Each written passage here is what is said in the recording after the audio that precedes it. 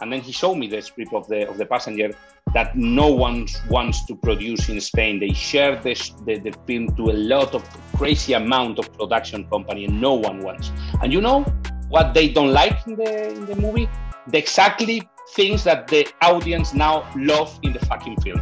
I mean, now everything love all the things that the producer said, no, we can do this and we can do this. Okay, whatever.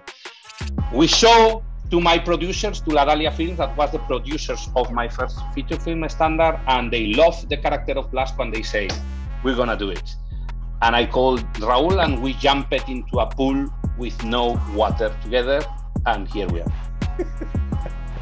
Is it a pool with no water? Yeah, with a pool with no water.